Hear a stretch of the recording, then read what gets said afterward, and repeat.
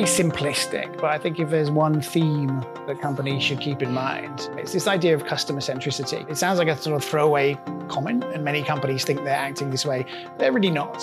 If you look at any org chart, the customer is completely ignored. If you look at how companies talk about themselves in annual reports, the customer is ignored. If you look at all the data that's measured, it's always very internal. We need a complete sort of shift in how companies think. It's not about getting better at what you've always made. It's about making better things. Whether it's customer experiences, whether it's customer service, it's using the power of new technology and more imagination and more empathy to really serve people in a better way. The really hard thing with innovation is to create a business case for something that's never been done. Generally speaking, companies are amazing at repeating the same thing over and over again.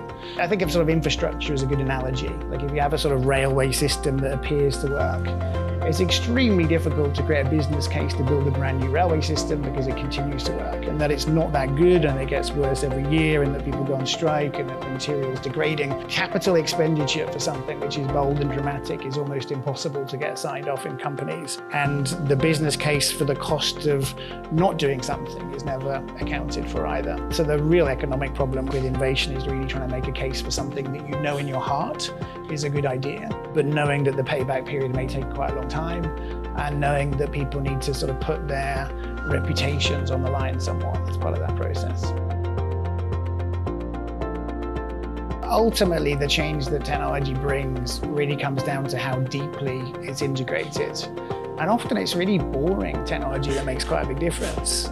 It could be something like the API, it could be something like collaborative software. Even the mobile phone sort of feels quite dull that we haven't really made the most of that. So I think more than anything else, in this world where everyone's got a quick take, people need to take a bit of a step back and think, how can this technology allow us to do our jobs in different ways? What parts of our jobs can be automated? What parts of our jobs don't need to be done anymore? What can we do with this to make us all have a better life? And I worry generally that we're using it to do extra. So it's now, how can even more people try to market to you? How can we create even more content? I think instead we should be thinking less of more and more of better. So how can we make advertising that's better? How can we do customer service that's not cheaper but's better? How can we use this data to make better decisions? And I think it's going to take us a bit of time to really understand the meaning and the sort of implications and the limitations of some of this software.